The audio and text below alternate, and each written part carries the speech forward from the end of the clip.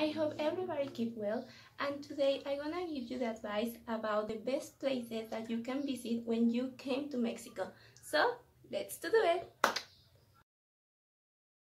The main attraction is the Palacio of Bellas Artes.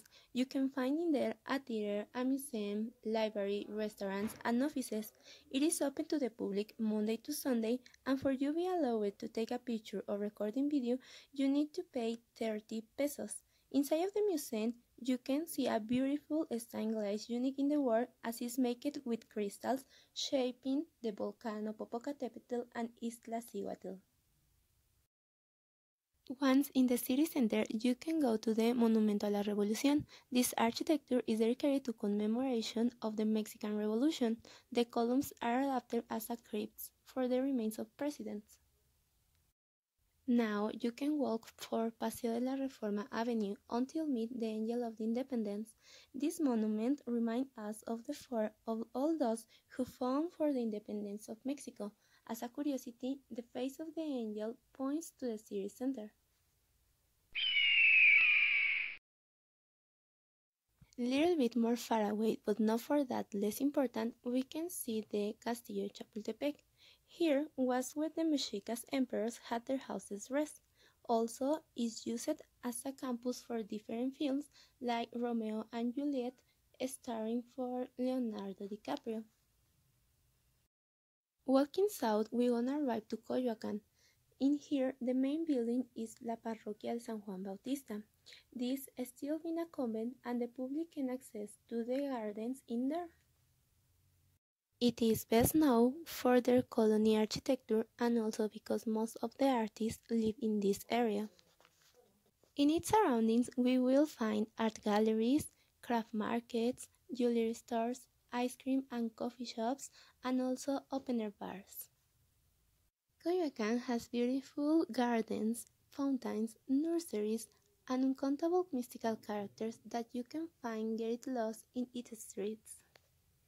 Don't forget to buy some souvenirs for your family and friends. Also to drink some traditional coffee. You can go to the Jarocho Coffee Shop and you can find two different branches office in there, one in the center and the other in Mexico Avenue.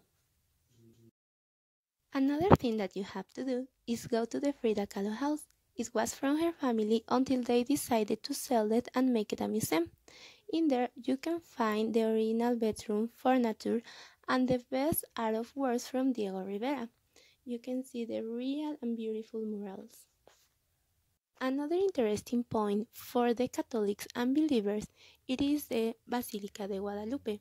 It is located in the Cerro del Tepeyac and is dedicated only for the Virgin of Guadalupe. It was visited for the Papa Juan Pablo II in 5 occasions. If what you are looking for is some fun, I recommend you 100% Xochimilco. Here, the canals were a transportation system created by the Aztecas. The atmosphere that is breathing here, it is festival thanks to the trajiners that they are used as a maritime commerce. You can find some food, candies, souvenirs, and also the traditional music played by the mariachi. If you are traveling on November, there is a special event called the Legend of the Llorona. The best thing is that you book your tickets before to game, and this is presented at night in the middle of the lake, so you must access by a trajinera. Finally, we have Teotihuacan. There is an archaeological complex in the north of Mexico City, considered a World Heritage by UNESCO. You can find the Road of the Dead, the Temple of Quetzalcoatl, and also the Pyramid of the Sun and the Pyramid of the Moon, that you can climb to the top for have a panoramic views. If you want an extra activity and the weather is so nice, you can rent a hot air balloon.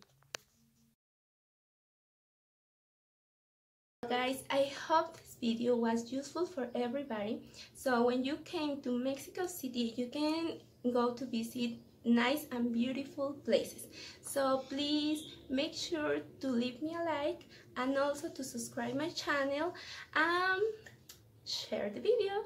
So see you in the next one. Thank you so much. Bye guys, keep well.